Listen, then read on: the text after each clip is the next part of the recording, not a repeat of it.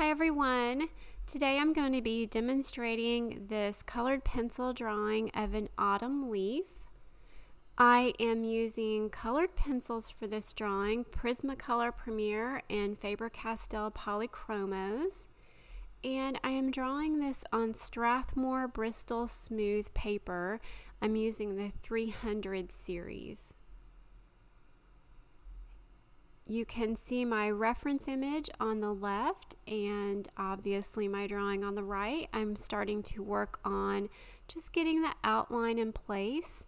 I'm using some really sharp Polychromos pencils to draw that outline. And now you can see me beginning to work on the veins for this drawing.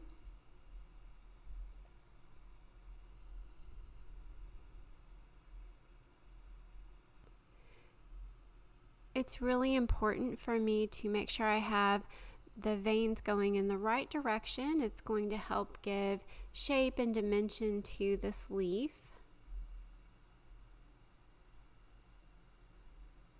Adding a few little details around them. I like to work by filling in the most obvious areas of my drawings first, and that includes the shadows. So you'll see me work through and get all of the veins drawn in and all of the shadowed areas. Working with some different pencils. I have a Polychromos Indian Red, and then you're going to see me come through with some Prismacolor Tuscan Red, and also a black raspberry pencil.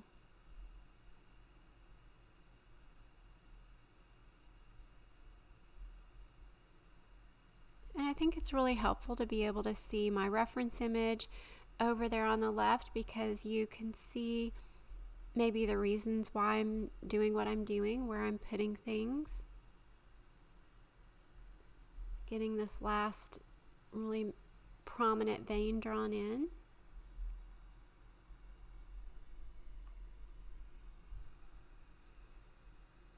And any of the darkest shadowed areas.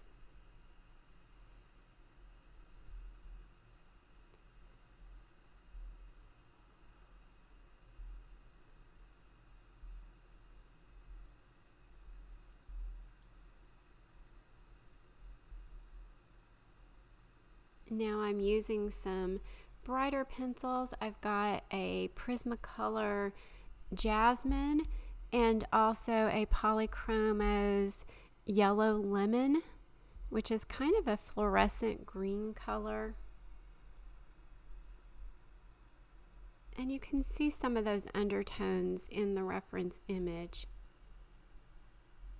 I draw in photorealism, so my goal at this point is to copy that reference as close as possible. I really enjoy that process of trying to get as close as I can, but ultimately in the end I will tend to veer away from it a little bit, and as long as I'm happy with the end result, it doesn't have to look exactly like the photo reference. Just trying to get close. There I'm using that ivory Polychromos to create just some dots and indentations in the paper, so that when I come over later with more layers of colored pencil, the cream and white underneath there will still show through.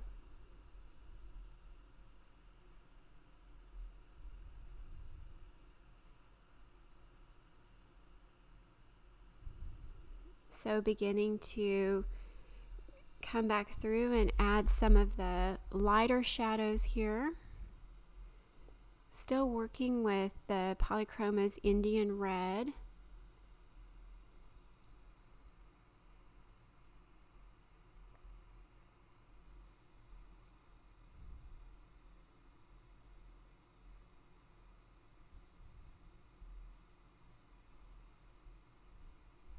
Going right up to the edge, being really careful to stay inside that line. I like to make sure that my drawings have really nice crisp edges, and I want to keep the white of that paper really nice and clean.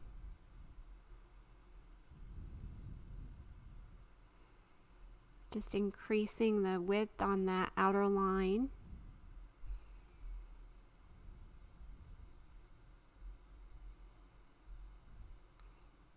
I'm always using a really light to medium pressure on these first few layers. A lot of times a pressure of maybe just a 2 or a 3 is good enough. It's going to depend a little bit on which brand of pencils you're using and which types of paper you're drawing on.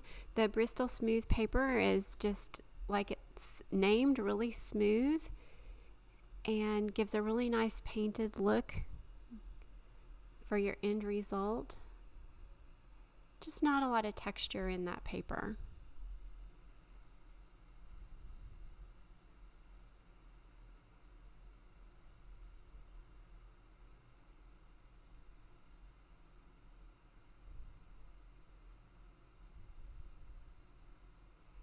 Starting to work through with my Prismacolor Tuscan Red. For a drawing this size, a lot of times I tend to just go color by color with my pencils.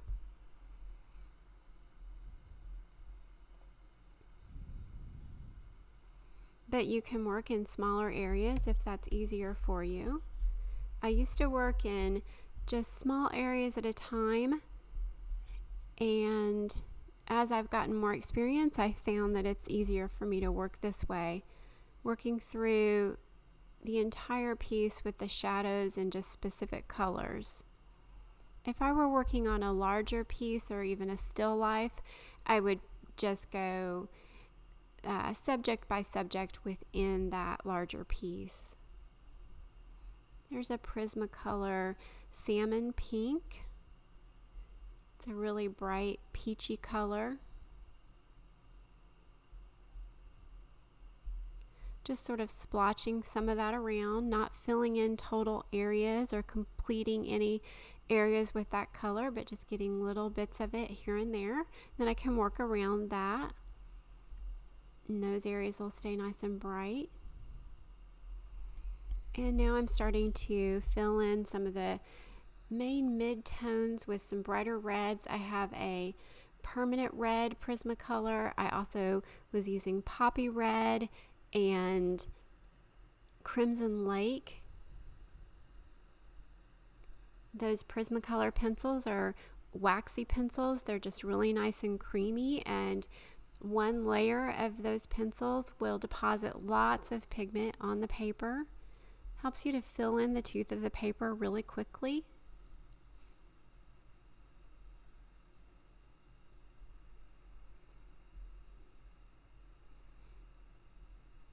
Not everybody likes to work with the Prismacolors, but I do really love them.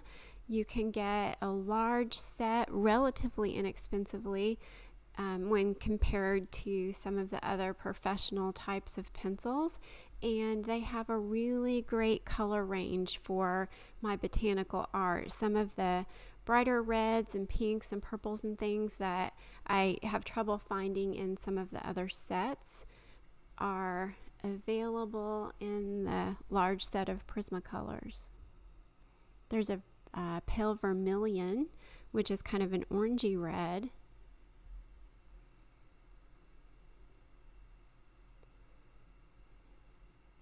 Anyway, personally, I really love these pencils.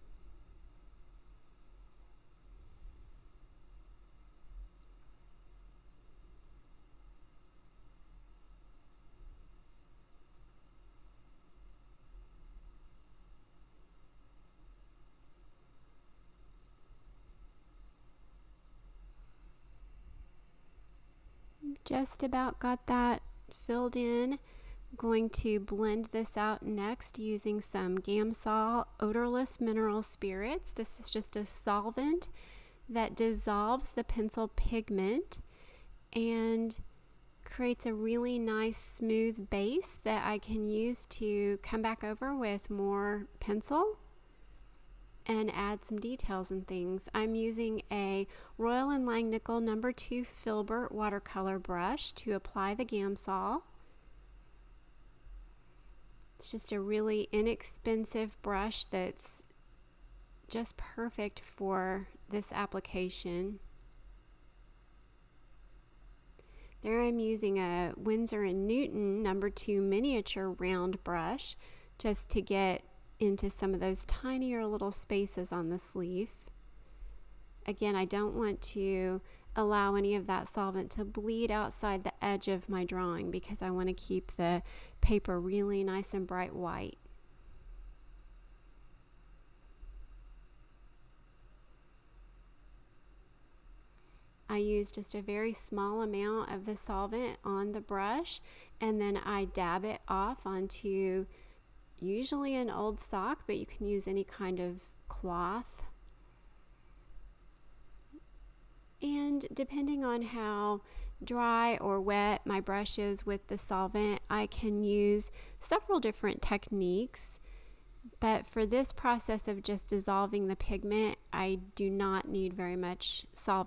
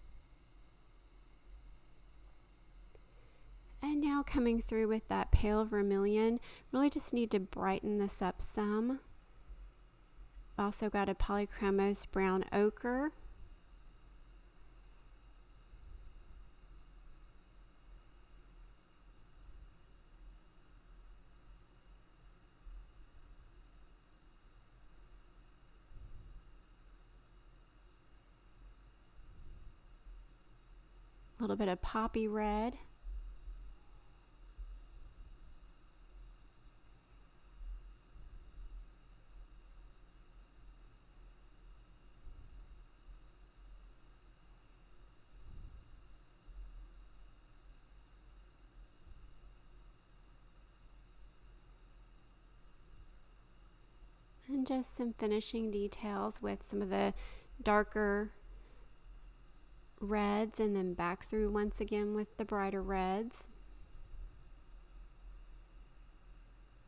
And here is my finished drawing.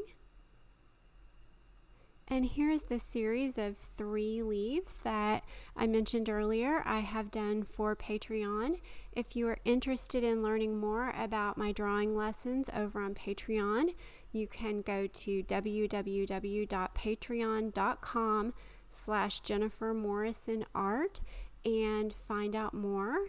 And you can also visit my website, which is jennifermorrisonart.com/Patreon tutorial links. And you can see all of my available tutorials. I have over 100 video lessons available now. You can see links to all of those over on my website.